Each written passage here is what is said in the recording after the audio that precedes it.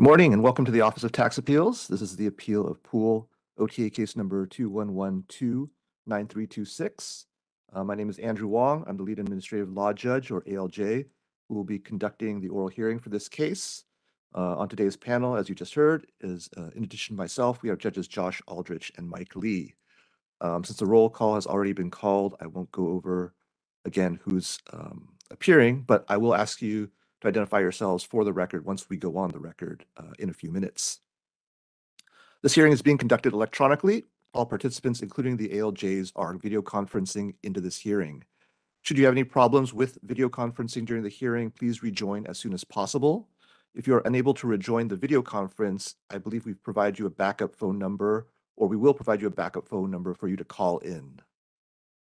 This video conference is being live streamed to the public, and a video recording will be made available on OTA's YouTube channel. Also, our stenographer, Ms. Lynn Alonzo, will report this hearing verbatim and prepare an official hearing transcript, which will be made available on OTA's website. To help Ms. Alonzo make a clear record, I have 4 requests. Number 1, please state your name every time before you speak. That's just because we're doing this by video. Sometimes it's hard to identify who's speaking, especially if everyone is appearing in a grid pattern like I have you appearing right now. Number 2, please speak slowly, clearly, and directly into your microphone or communication device. Pretty self-explanatory. Number 3, please do not speak over each other or interrupt when someone else is speaking. Also self-explanatory. And number 4, please answer verbally and with words. Do not nod or shake your head or say uh-huh or because that doesn't really appear clearly on the transcript. If Ms. Alonzo cannot hear, understand, or identify someone who is speaking, she has permission to interrupt the oral hearing at any time to get clarification. Speaking of clarification, I would like to clarify that this oral hearing is before the Office of Tax Appeals, OTA, which is a separate agency from the California Department of Tax and Fee Administration, or CDTFA. OTA is not a court, but is an independent appeals body. The office is staffed by tax experts and is independent of the state's taxing agencies. As I noted earlier, I'm the lead ALJ for purposes of conducting this oral hearing. However, my co-panelists and I are co-equal decision makers and may ask questions of either party during the hearing. Further, our panel of 3 ALJs will decide all the issues presented to us, and each of us will have an equal vote in making those decisions. All right, let's get through a few preliminaries. I just wanted to confirm the issue. We have one issue today, and that is whether appellant's storage, use, or other consumption of a vessel in California is subject to tax. Mr. Mesa, is that is that your understanding of what the issue is? Yes, Your Honor, that's correct. That's understanding of the issue. Thank you. And CDTFA, is that a correct understanding of the issue? Yes, it is. Thank you. Thank you. All right, we will now verify exhibits. Appellant has proposed exhibits 1 through 5. Ms. Daniels, does CDTFA have any objections to those proposed exhibits? We do not. Okay. And Mr. Mesa, you had no other documents or exhibits to submit, is that correct? Not at this moment, no, Your Honor. Okay. And then CDTFA, you've proposed exhibits A through B. Mr. Mesa, did you have any objections to those proposed exhibits from CDTFA? No, Your Honor. Thank you. And Ms. Daniels, you had no other documents or exhibits to submit, is that correct? No, we do not. Thank you. Okay. And Mr. Mesa, you have one witness, Mr. Brett Poole, is that correct? That is correct, Your Honor. Okay, and CDTFA has no witnesses. All right, just a time allocation. It was anticipated that the oral hearing would take approximately 65 minutes as follows. About 30 minutes, the appellant has requested 30 minutes for its presentation, witness testimony, as well as its closing remarks. And CDTFA has requested 20 minutes. And I've budgeted about 15 minutes for these preliminaries and introductions and ALJ questions. So we're looking at about 65 minutes. Mr. Mesa, how did you want to divide your 30 minutes between your main presentation and your closing? Ideally, I had requested 30 minutes, but I'm anticipating it's going to take 30 minutes, Your Honor. So I'm thinking roughly 3 to 5 minutes in my opening presentation, another 5 to 10 for Mr. Poole to answer some questions, and then just 2 to 3 minutes to close. Okay, that's fine. I think we're the only hearing this morning, so we have a little bit of room, but okay, thank you very much. All right, Mr. Mesa, any final questions before we go on the record? No, Your Honor. Okay, CDTFA, any final questions? No, Your Honor. Okay, Judge Aldrich, Judge Lee, are you guys ready to go? Ready. Yes. Thank you. All right, thank you. Ms. Alonso, are you ready to go on the record? All right, thumbs up from Ms. Alonso. All right, let's go on the record. We are opening the record in the appeal of Poole before the Office of Tax Appeals. This is OTA case number 2112-9326. Today is Thursday, January 26th, 2023. The time is 9:31 a.m. We are holding this hearing by video conference. I am Lead Administrative Law Judge Andrew Wong, and with me today are Judges Josh Aldrich and Mike Lee. We are the panel hearing and deciding this case. The individuals representing the appellant taxpayer, please identify yourselves. Carlos Mesa for appellant Brett Poole, Your Honor. Brett Poole. Thank you. This is Judge Wong. Individuals representing the respondent tax agency, California Department of Tax and Fee Administration, CDTFA, please identify yourselves. Courtney Daniels for the department. Chad Backus, also with the department. And Jason Parker with CDTFA. Thank you. This is Judge Wong. We are considering one issue today, whether appellant storage, use, or other consumption of a vessel in California is subject to tax. Mr. Mesa, is that a correct statement of the issue? That is correct, Your Honor. Ms. Daniels, is that a correct statement of the issue? Yes, it is. Thank you. Thank you. This is Judge Wong. Appellant has identified and submitted proposed exhibits 1 through 5 as evidence and has no other exhibits to offer as evidence. CDTFA has no objections to them. Is that correct, Ms. Daniels? That is correct. Okay, thank you. Therefore, appellant's exhibits 1 through 5 will be admitted into the record as evidence. CDTFA has identified and submitted proposed exhibits A through B as evidence and has no other documents to offer in as evidence. Mr. Mesa, you have no objections to those proposed exhibits, is that correct? That is correct. No objections. This is Judge Wong. Thank you. CDTFA's exhibits A and B will be admitted into the record as evidence. Mr. Mesa has one witness, Mr. Brett Poole, and CDTFA has no witnesses. All right, I will now swear in the record, and then after that, Mr. Mesa and Mr. Poole, you can proceed with your presentation. Mr. Poole, could you please raise your right hand? Do you swear and affirm to tell the truth, the whole truth, and nothing but the truth? Yes. Thank you. All right, Mr. Mesa, you may proceed. Yes, good morning, Your Honor. I'd like to start off by saying that Mr. Poole has been a longtime sailor, and the issue arises from his love for sailing. In 2014, Mr. Poole purchased the sailing vessel, the Dublin Dragon, in Oregon. And at that time, he understood, I mean, they had quite a bit of repairs to do on the Dublin Dragon. And he had expectations for that vessel to be sailed down to the farthest point of Baja California, down in Los Cabos. And lo and behold, when he started working on the vessel, he realized there was more than what he a little bit bargained for in the repair department. So that delayed his initial voyage. He had anticipated for sailing out during the summertime as a vacation for himself, over a 3-month voyage, including some time in Mexico. The goal of that trip was not just for vacation purposes, but was also to moor that ship in Mexico. Mr. Poole did have a boat at that time in California, but he didn't want to, he couldn't possibly moor another boat at that slip in Orange County. So for financial reasons and for practicality purposes, he knew he just wanted to sell it down to Mexico and keep it down there for future use for later vacations. Unfortunately, the delays in the trip caused him to set sail in October, near the fall, when weather conditions can be a little risky.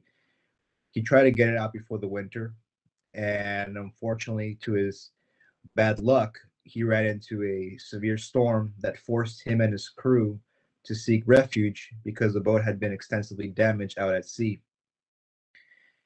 After that, it was just a series of onslaught of delays between repairs and then him not being able to hire a crew immediately, trying to find people who would sail with him. and bouncing between that and between work, it was a bit of a hectic voyage to complete. So it was a constant fight for him to get that boat down there, and he had to use his witty and his expertise and knowledge in sailing to get it down as safe as possible. But yes, there was some damage that was very extensive that he had to repair along the way, being an older boat. And had it not been for that storm and that damage, he would have been able to one shot the trip all the way down to Baja without stopping with his crew.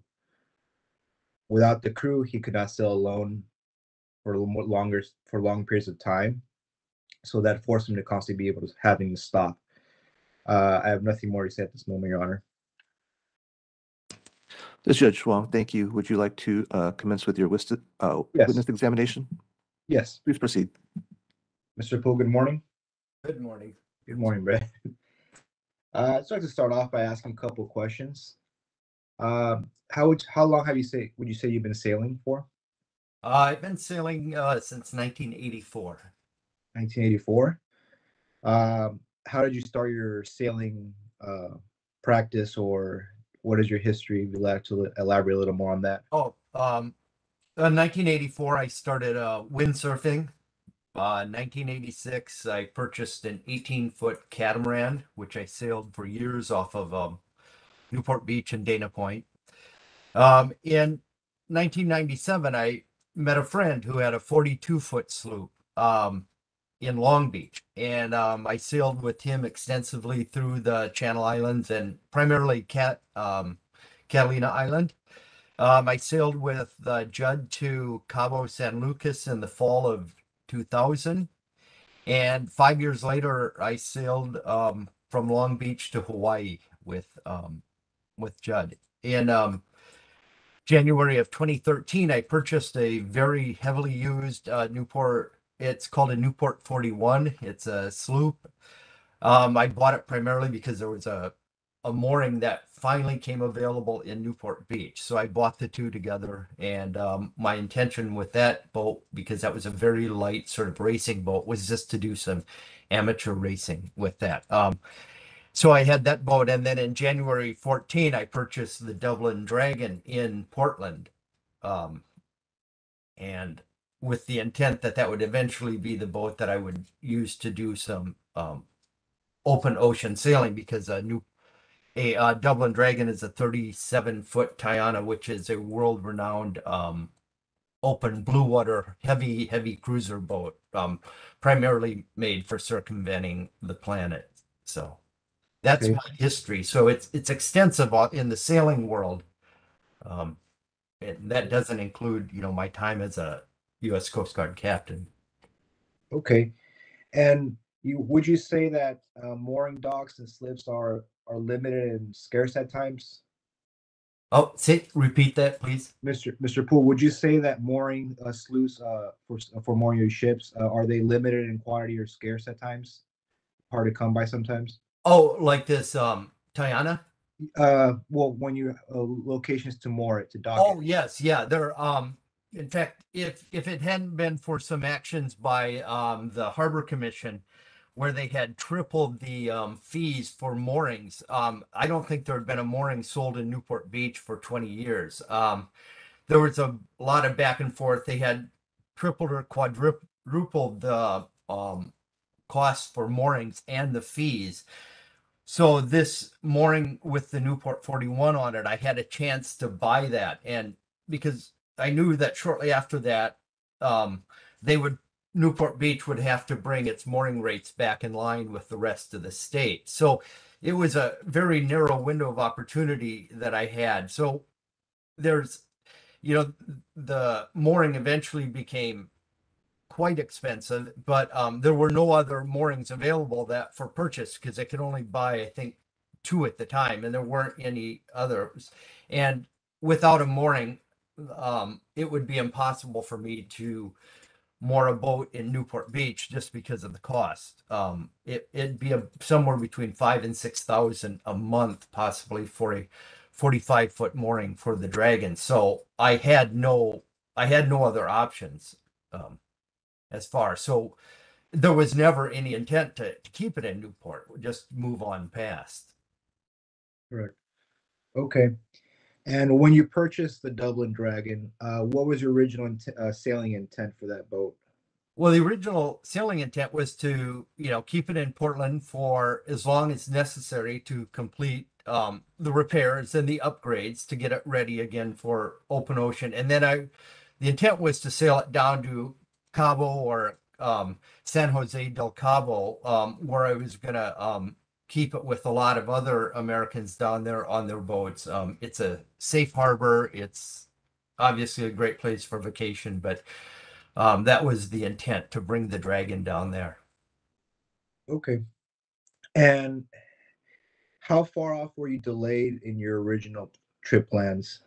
And Well, the idea was to leave in about July, but I ended up having to replace integral part of the boat, which are called the chain plates. They hold the rigging on. They're essential to safe operation. That set me back a couple months because they had to be manufactured and I had to replace the beds on the boat. It's not an atypical repair for a boat of that age.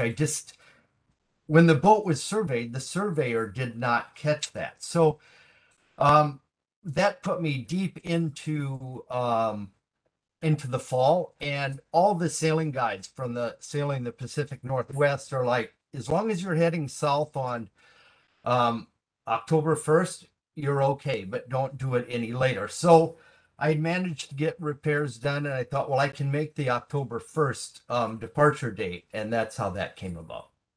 okay. Now, the unfortunate incident that caused damage to your boat was off Bodega Bay, correct?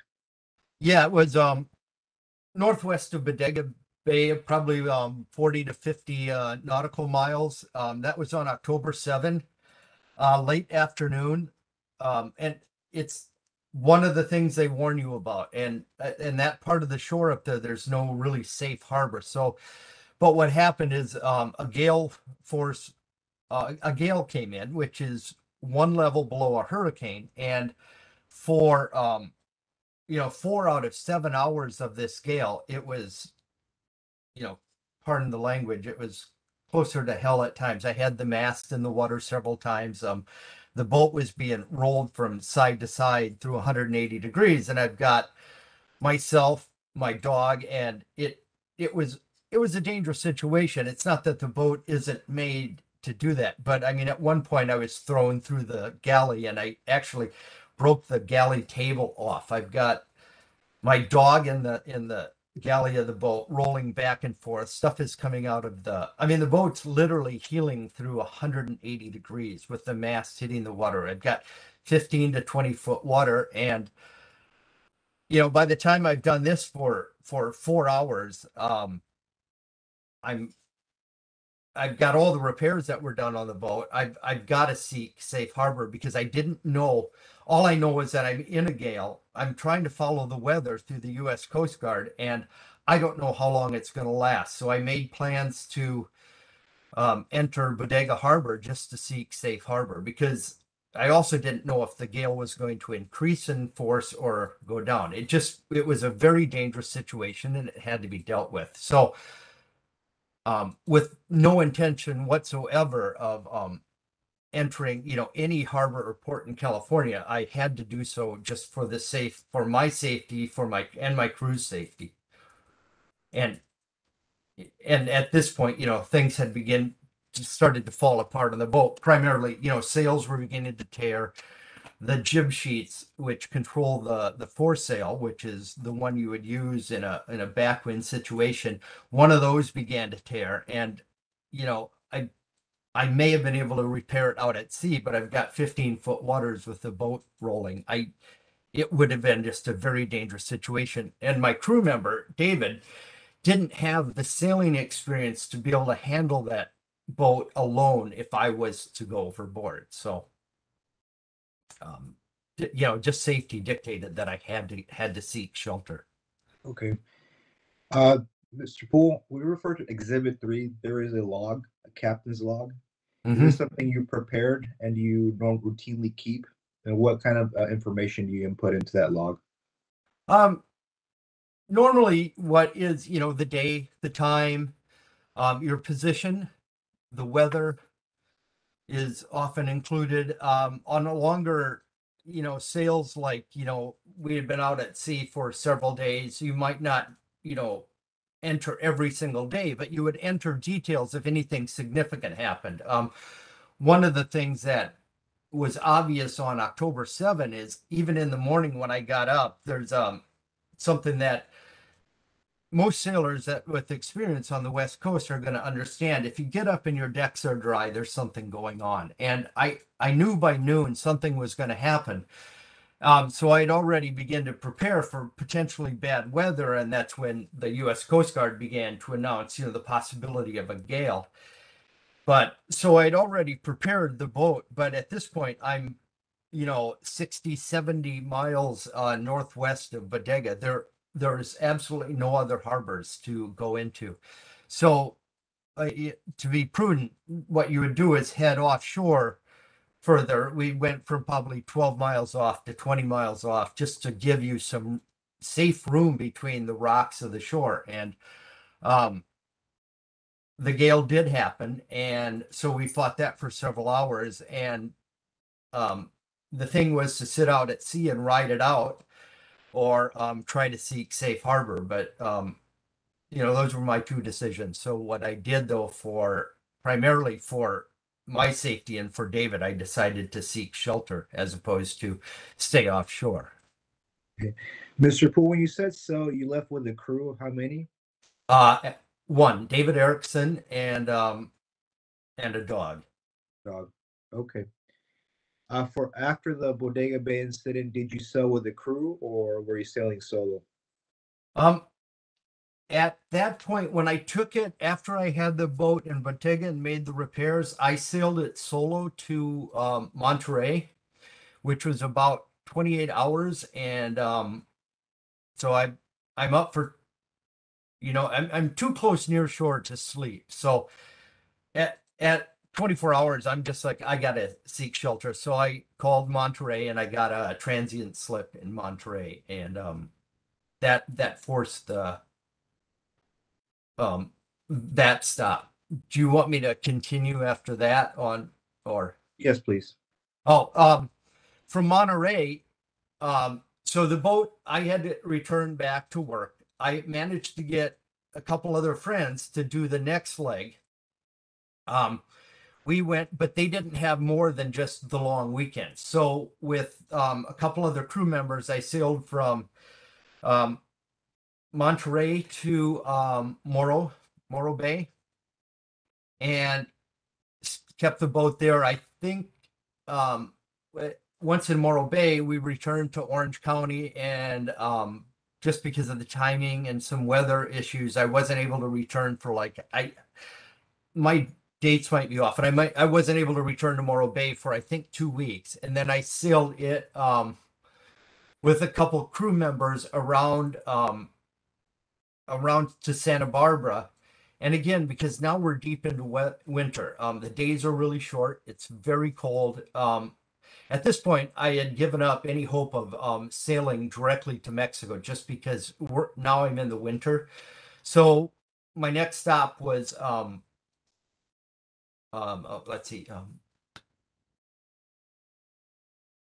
yeah, right around the corner. I can't even think of the name right now. Wherever the University of anyway, right. Sorry about that. It wasn't Ventura. It was the harbor prior to Ventura. Anyway, so from there, the boat sat for a week. I went up with I sailed there solo. I think it was early December from there to San Pedro. That was solo. That was another 28 hours on the water. And at this point, it's almost Christmas time. The boat sat in San Pedro for a week or two until I was able to get a friend of mine, Eric Mai, where we went from San Pedro to Ensenada in one shot. And that was right around Christmas or New Year's. I forget the exact dates. Okay. Mr. Poole, would you say one-shot solo, a solo sailing is a dangerous task that is particularly almost hard to do during the winter? Well, yeah, there's various opinions on that. Some people will say never do it. A lot of people do it all the time, but they do it out in open water, not anywhere near shore or anywhere near shipping lanes. That would happen like going to the South Pacific, for instance. Around the coast of California, with the amount of fishing and the amount of freighters, it's nothing you can do safely. And you need to be a lot further offshore than 20 miles because you can cover 20 miles fairly quickly. And if you were to fall asleep, you could find yourself on the rocks, which is the world is full of those stories. So none of the sailing I did on the way down would have been prudent to sleep at all. So so on the sections that I did solo, I had to stay awake. And at some point that becomes not safe in itself just because of exhaustion. Okay. Absent the Bodega Bay incident, would you have been able to sail straight down to Mexico?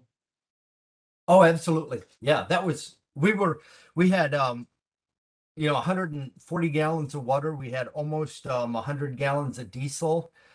We were completely ready to go. I mean, the boat was blue water capable.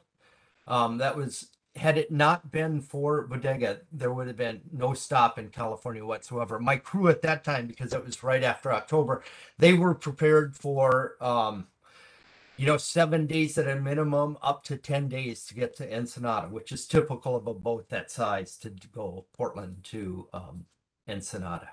Okay. And you mentioned Ensenada. So the original plan was to go to Los Cabos, but then you shifted to Ensenada at what point in time? Well, Ensenada probably would have been a stop along the way anyway, just because that's about a 900-mile trip, and then from maybe about 1,000, and from Ensenada to Cabo is about 800 miles. That I wasn't set up for that, so Ensenada was always going to be a stop to refit the boat and to make any repairs that are necessary, but to outfit, add food, add water, add diesel for the trip to Cabo. Okay. Well, thank you, Mr. Poole. Okay.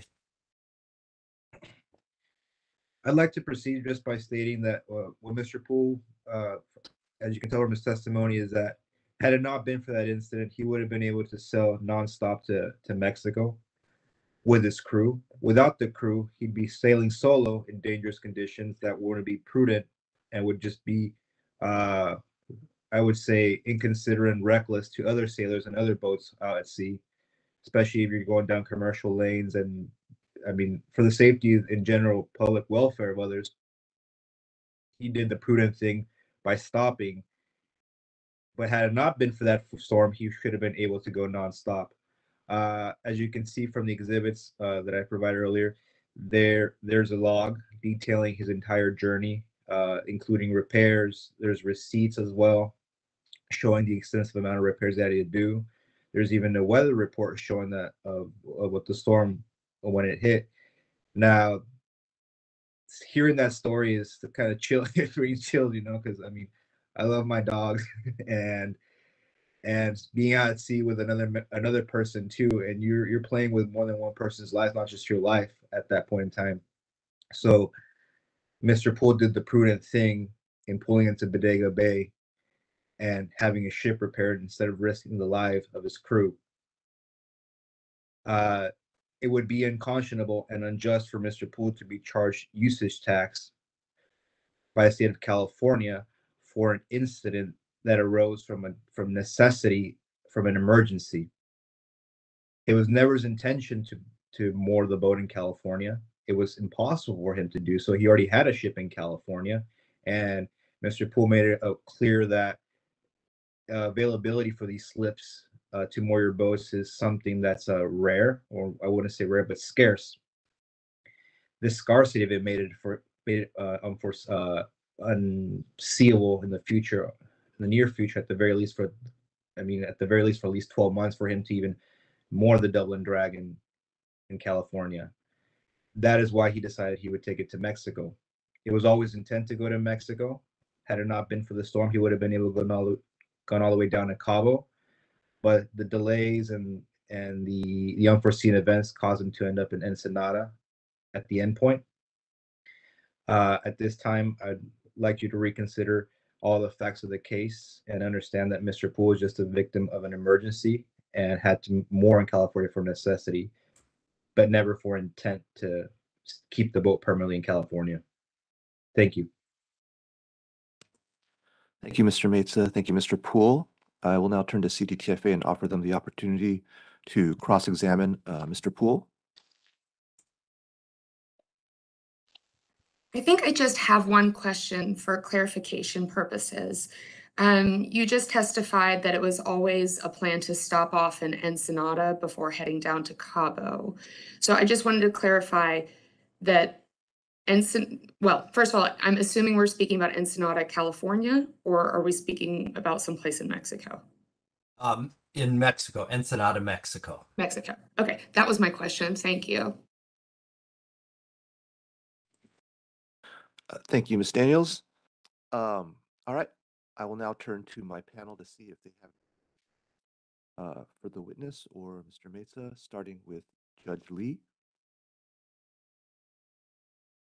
This is Judge Lee. I have a few questions.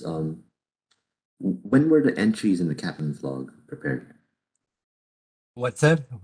When was the entries in the captain's log prepared? Oh, they're taken every day as you go, and they're written down on whatever. Typically, you have a log in the boat. In this case, I was keeping a lot of the log on an iPad. Okay, thank you. And sorry if I'm having trouble a little bit reading your handwriting here. Does the captain's log discuss the storm that you mentioned?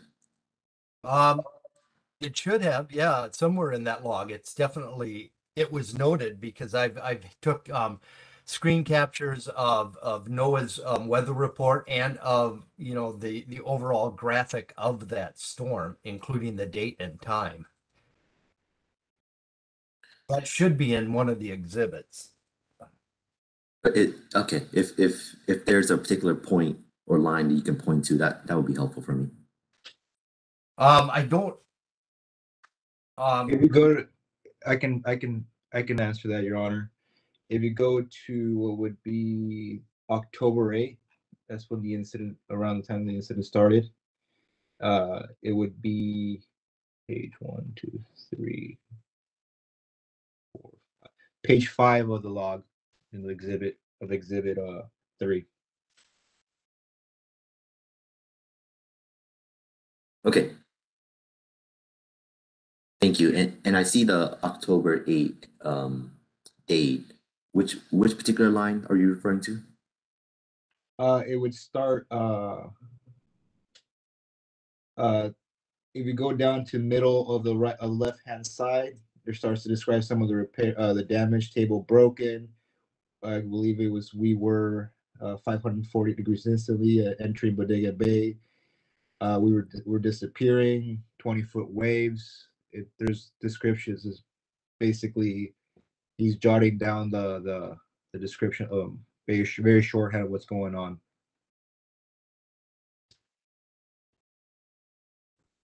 Okay, thank you. No further questions from me. This is Judge Wong. Judge Aldrich, do you have any questions for the witness or Mr. Meza? Hi, this is Judge Aldrich. I have a couple of questions. So you purchased the boat, and then when was it first registered? Well, the boat was registered when I bought it to the previous owner in Oregon. I changed that registration to my name in Oregon, which is in Oregon, that registration is good for 2 years.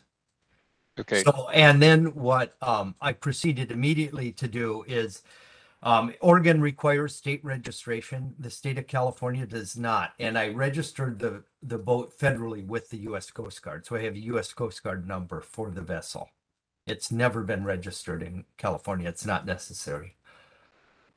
Okay. And then at some point, was it registered in Mexico? No, I have paperwork in from Ensenada when I entered the country and then cleared customs and vehicle, all the vessel legalities that are necessary. I've got the paperwork for all of that when I cleared into Mexico. Okay, and I just kind of wanted to get the timeline down. So, as far as the stops in California, Okay. so Bodega Bay, when do you leave? Here, let me. So depart Portland on 30 September. Bodega. I entered Bodega Harbor on October 8th, shortly after midnight. I departed Bodega Harbor on November 15th. November 15th? Yeah. Okay. Then I sailed for 24 hours, entering Monterey. I departed Monterey on the So 20. hold up. Oh, So you arrive in Monterey on the 16th? yes, Okay. And then you depart Monterey when? on the 29th of November. Okay. And you proceed to Morro Bay, is that correct? Yeah. So I And entered Morro on November 30. so that was about a 24-hour trip as well? Yes. Okay. And then from Morro Bay, you go to Santa Barbara? Santa Barbara, yeah. Okay. And how long was that trip? I departed Morro Bay on December 6th. And again, it's another 24, 28-hour trip. I entered Santa Barbara on December 7th.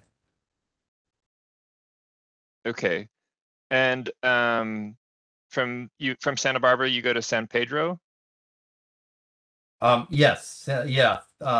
Departing Santa Barbara on the 13th of December, I entered San Pedro on the 14th of December.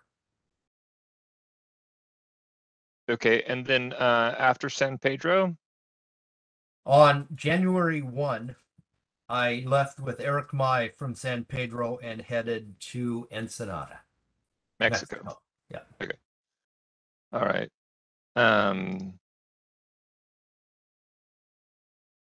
All right. That's all the questions that I had at the moment. I'm going to turn it back to Judge Wong. This is Judge Wong. Thank you. I also had a few questions for Mr. Poole. So I just wanted to, again, go over the timeline a little bit. So you purchased the Dublin Dragon in Oregon on January 14th, 2014, right? I make sure January.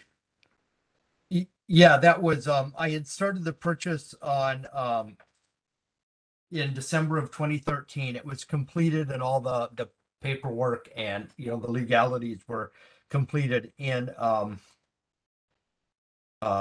January of 2014. You're right. This is Judge Wong, and I believe you had testified that you had intended to keep it in Oregon for a period of time. Is that correct? Yeah, I needed the boat had been in Oregon for quite a few years on the Columbia, and it wasn't ready for open ocean water sailing, which is far more rigorous. So my intent was to keep it there as long as necessary to make it safe to go south. I was hoping that I would be ready to go south in the summer, sometime in June or July. But if I wasn't able to complete the repairs, I was going to leave it in Oregon for that winter. So that what happened is I was able to complete the repairs before the sort of magical October 1 deadline for heading south, for transiting south in a boat. This is Judge Wong. Did you, I noticed you made arrangements for your boat in Oregon. There was documents indicating you had, I guess, rented a slip in Oregon. Is that Yeah. correct? Yeah, on October on 1st of October, I entered it's called a tenancy agreement with the marina to rent a slip for a month on a month-to-month basis to keep the boat there as long as possible. Okay, so it was on a month-to-month basis. Yeah. Did you make any arrangements for the boat ahead of time in Cabo or Ensenada at the time you purchased the boat in January? No, it's not necessary. I had been in contact with people in San Jose, but I'd also been in contact with the marina in Ensenada, and they had plenty of availability. They said, just let us know when you're coming down or when you think you're going to make it. There was no contract made with any of them. It just wasn't necessary. Okay. So there's no documentary evidence showing a contract for a long-term rental of a slip in either Ensenada or Cabo. No, because even in Cabo, I hadn't decided which of the marinas to stay at, and they all had availability, along with there's some excellent anchorages. So are there also no, like, you didn't request any quotes for saying like, oh, I'm going to be in Cabo for X amount of months or years or anything like that? Yeah, no, I did request those by email. I don't think I saved any. They just said, here's what your monthly fee will be. Here's some other incidentals such as, necessary insurance. And they gave me a number, but there were no formal quotes. It's very much Mexico that way. And Okay. Let me just see if I have any other question.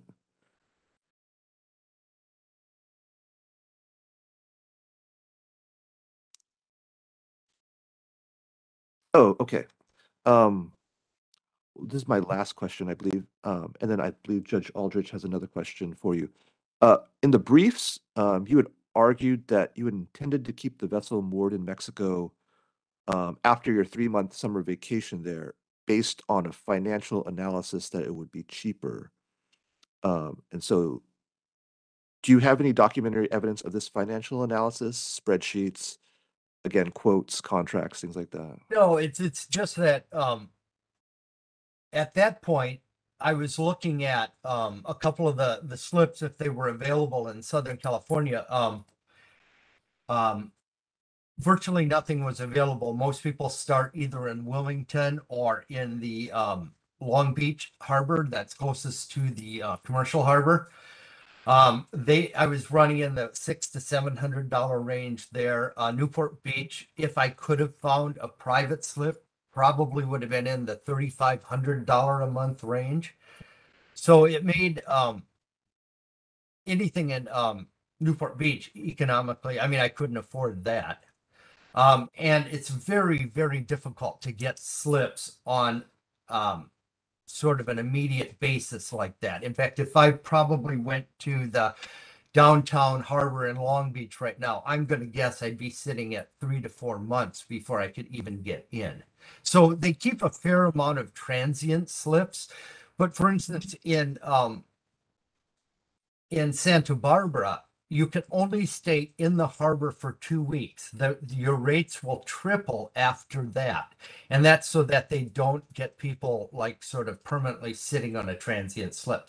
Slips are very difficult to get, except for a few available transient slips, which all the harbors maintain.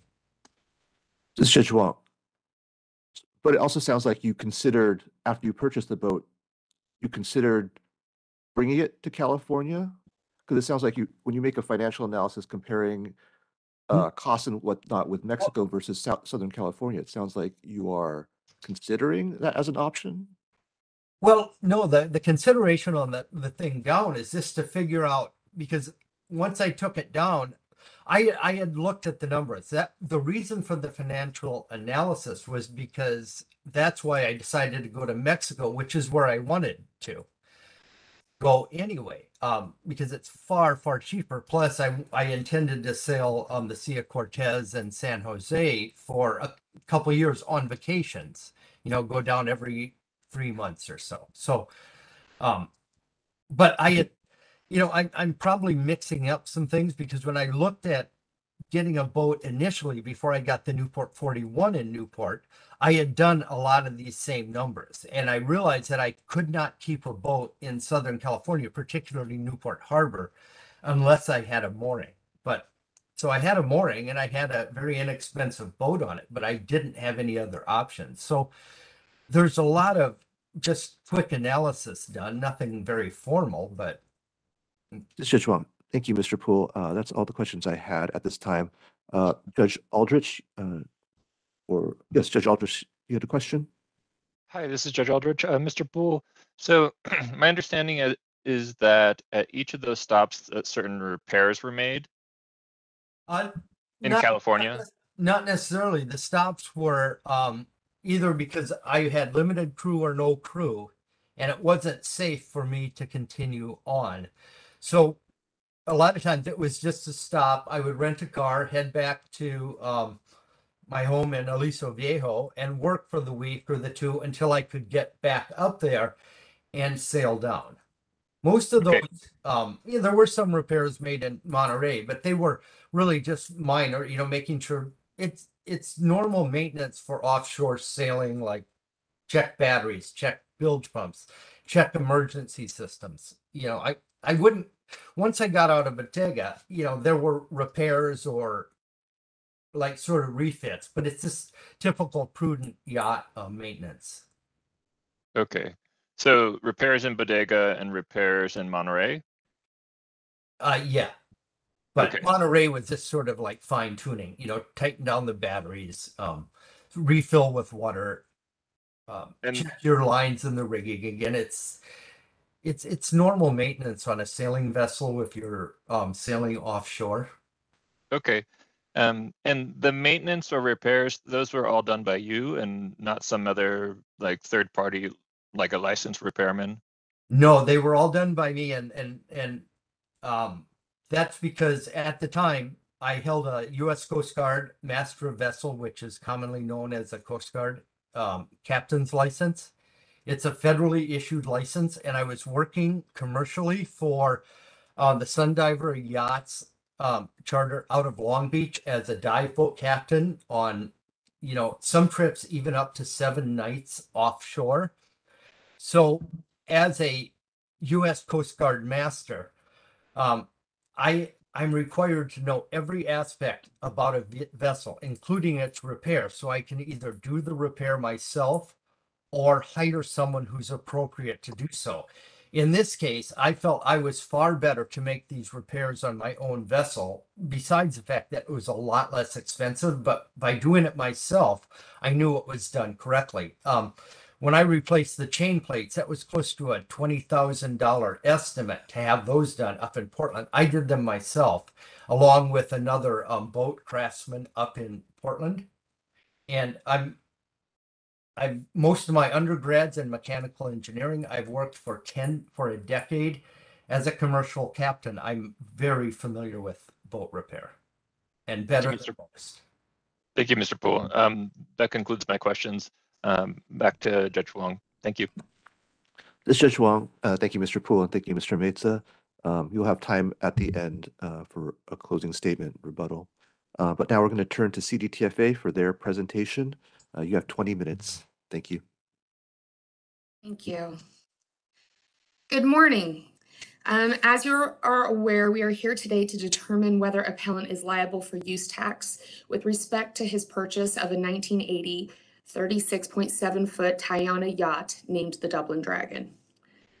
When a vessel is purchased from a person not required to hold a seller's permit for the sale of vessels, the applicable tax, if any, is use tax.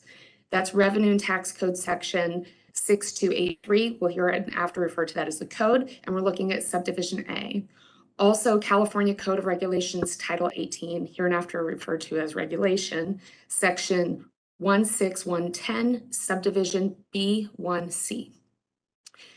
Use tax applies to the storage, use, or other consumption in the state of tangible personal property purchased for use and used in California, measured by the sales price of the property. And that's Code Section 6201 and Regulation Section 1620, Subdivision B1. The tax is owed by the person using, storing, or otherwise consuming the property in California. And again, that's code section 6206, subdivision A. So under regulation 1620 B5A, when a vessel is purchased outside of California, is first functionally used outside of California, and is brought into California within 12 months from the date of its purchase, it is rebuttably presumed that the vessel was acquired for storage, use, or other consumption in the state and is subject to use tax if the vessel is purchased by a California resident. You can also see code section 6246. Under regulation 1620 B5B, this presumption may be rebutted by documentary evidence that the vessel was purchased for use outside the state. Moreover, under subsection D, a vessel that's brought into this state exclusively for the purpose of repair, retrofit, or modification shall not be deemed to be acquired for storage, use, or other consumption in the state if the repair, retrofit, or modification is, in the case of a vessel, performed by a repair facility that holds an appropriate permit issued by the board and is licensed to do business by the city and or county in which it is located if that city and or county so requires. So here, the following facts are not in dispute. Appellant is a California resident, and he did purchase the vessel in Oregon on January 14th, 2014 for the purchase price of $65,000. As appellant testified, he purchased the vessel solely for personal, i.e. non-commercial use, and he first functionally used the vessel outside of California and then brought the vessel into California on October 8th, 2014, which is within 12 months from the date of the purchase. So because appellant is a California resident, he is presumed to have purchased the vessel for use within the state. Thus, under regulation 1620, appellant has the burden of rebutting this presumption by providing documentary evidence showing that the vessel was purchased for use outside of the state during the first 12 months of ownership. Appellant has failed to provide this evidence. Appellant has provided registration of the vessel in Oregon, but he has stated that he did not intend to keep the vessel in Oregon. Thus, this evidence does not rebut the presumption. In fact, the evidence indicates that petitioner intended to moor the vessel at his slip in Newport Beach when it became possible for him to do so. And appellant has admitted that the unavailability of his slip in Newport Beach at the time he purchased the vessel, along with the relative inexpensiveness of registering the vessel in Oregon, is why the vessel remained in Oregon while undergoing its initial repairs and maintenance in preparation for his Mexico voyage. So based on the foregoing, appellant has failed to meet his burden of producing documentary evidence to rebut the presumption that he purchased the vessel for use in the state. Appellant has also failed to meet the repair, retrofit, or modification of vessels exception under regulation 1620 B5D. As provided, a vessel can be brought into the state and not deemed as used if it is brought into the state for purposes of being repaired by a permitted and licensed repair facility. Appellant brought the vessel into California numerous times during his voyage to Mexico, asserting that repairs needed to be made. In fact, between October 8th, 2014 and January 1st, 2015, the vessel was docked in Bodega Bay, Monterey, Morro Bay, Santa Barbara, and San Pedro, California. Based on the decision dates that were provided, the vessel was docked at Bodega Bay from October 8th, 2014 through November 18th, 2014, then docked in Monterey Bay from November 19th to the 29th, then sailed to Morro Bay, where it was docked from December 7th through 13th, 2014. Afterwards, the vessel was docked at Santa Barbara from December 13th to 20th, and was finally docked in San Pedro from December 21st, 2014, until January 1st, 2015, when appellant departed for Mexico. Based on appellant's allegations, the vessel was docked in California for approximately 3 months due to repairs and also his need to rest. However, appellant has failed to provide any receipts or invoices for repairs made at a licensed repair facility during this time. Appellant alleges that he purchased supplies and made all the necessary repairs himself, but these self-made repairs do not suffice to meet the requirements under subsection D. Moreover, there is evidence that the vessel's presence within the state was not exclusively due to repairs that were needed to be made. For example, appellant testified today that he needed to dock in order to rest, which we completely understand, and also that it was docked in Monterey Bay and Morro Bay while he returned to home to work throughout his voyage. So based on the foregoing, appellant has failed to provide any evidence to rebut the presumption that as a California resident, he purchased the vessel for use in California. Appellant's entire case rests on his allegations that he did not have an intention to bring it into the state, but his allegations without documentary evidence do not suffice to usher him within an exemption to California's sales and use tax laws. Additionally, appellant consistently used the vessel within the state of California within the 12 months of its purchase. So although we are very sympathetic to appellant's circumstances and the storm he faced, he has failed to meet his burden and his appeal should be denied. Thank you. Thank you, Ms. Daniels. This is Judge Wong. As CDTFA was providing argument and not witness testimony, they are not subject to cross-examination. So I will now just turn to my panel to see if they have any questions regarding CDTFA's presentation, starting with Judge Lee. This is Judge Lee. No questions. Thank you.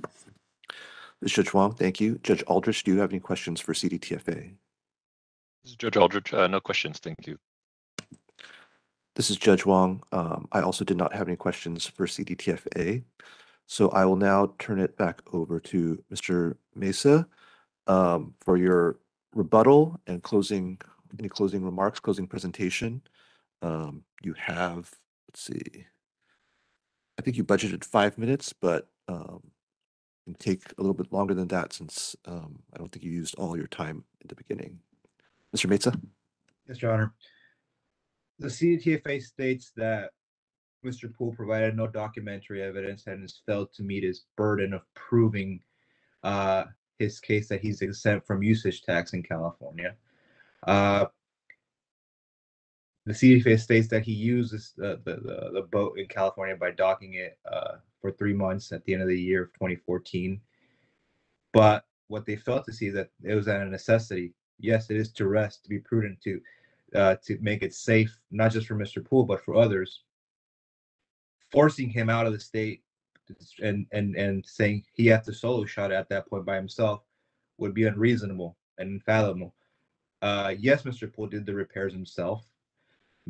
Mr. Poole's a licensed individual with a lot of expertise in this. I mean, one could argue that, I mean, sure, there may be other technicians out there that could match his work or be better at him, but someone with his area of expertise, because not just for a hobby for him, it's also his job at that time as well.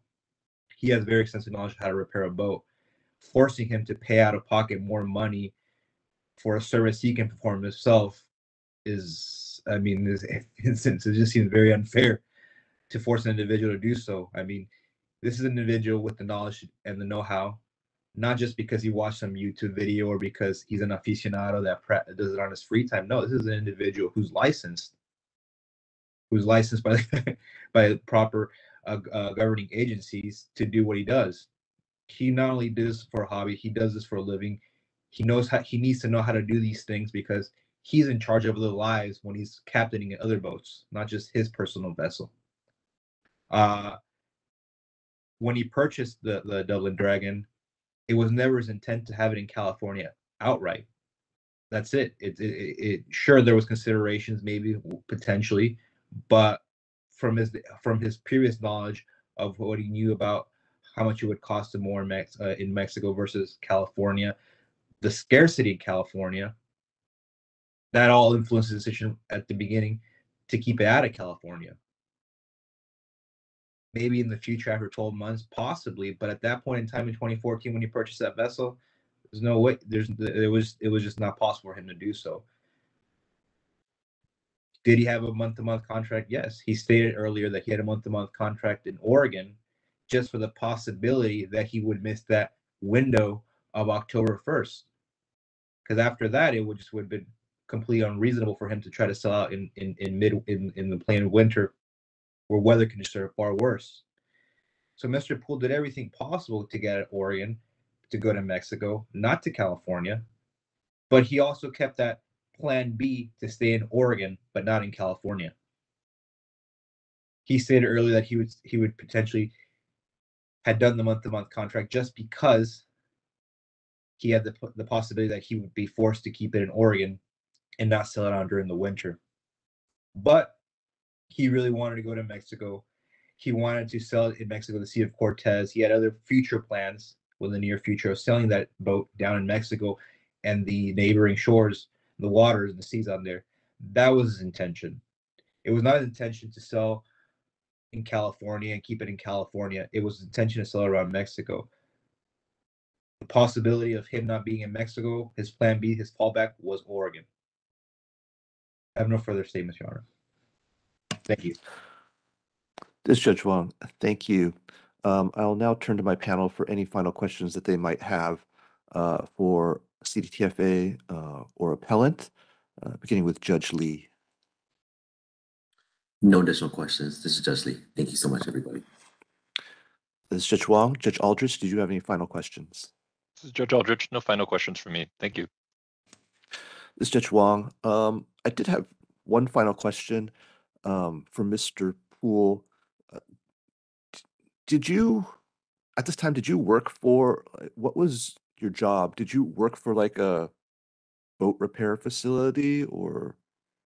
No, I worked for Sundiver Charters out of Long Beach. It's owned by a guy named Ray Earl. He owns 3 boats up. Well, he's got more than that, but there are 3 of them that are used for dive boat charters, for both overnight charters to Catalina and the Channel Islands, and for day charters out of Long Beach to Catalina Island.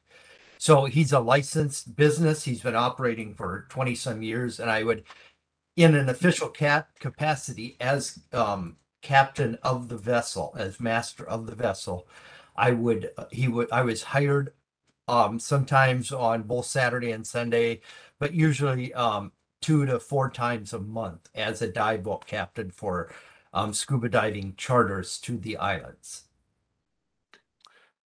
Thank you, Mr. Poole. I didn't have any further questions. Thank you for your testimony today. Thank you to Appellant and CDTFA for your presentations.